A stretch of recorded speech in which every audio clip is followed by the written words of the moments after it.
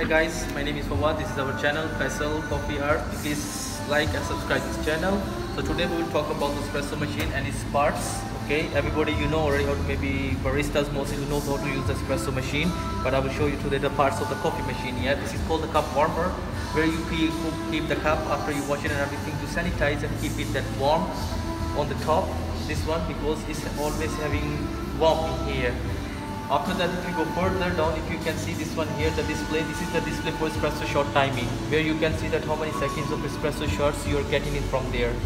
The next further, you can see these are the buttons for the getting the espresso shot. This is single shot, double shot, triple shot, or for the quarter or something like that. It depends on the espresso machine also which one you're getting it. This is for the setting button, and this is for the hot water. If you press this one, you will get the hot water from here.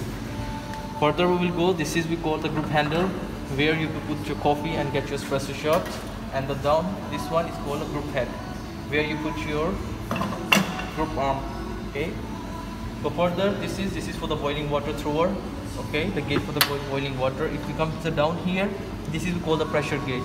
The temperature should be between 0.5 to 1.3 or 1.2. If it's down than that or up than that, it means that your machine is not okay, so you have to check it, or you have to call your technician or somewhere like that to fix it. This one. After this one everybody know, this is a switch button for on and off. Okay. This one is calling a pressure knob, steaming knob. This one. Once you open this one, so you will get the pressure from this down. And this is to be called steam knob, which one is you use to steam or texture the milk.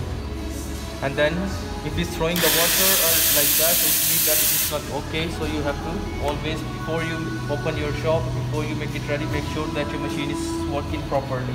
And this is the down, is calling this tray is a drainage tray, where you every time you throw your water like this, everything, so it's drainage everything down and then it's gone.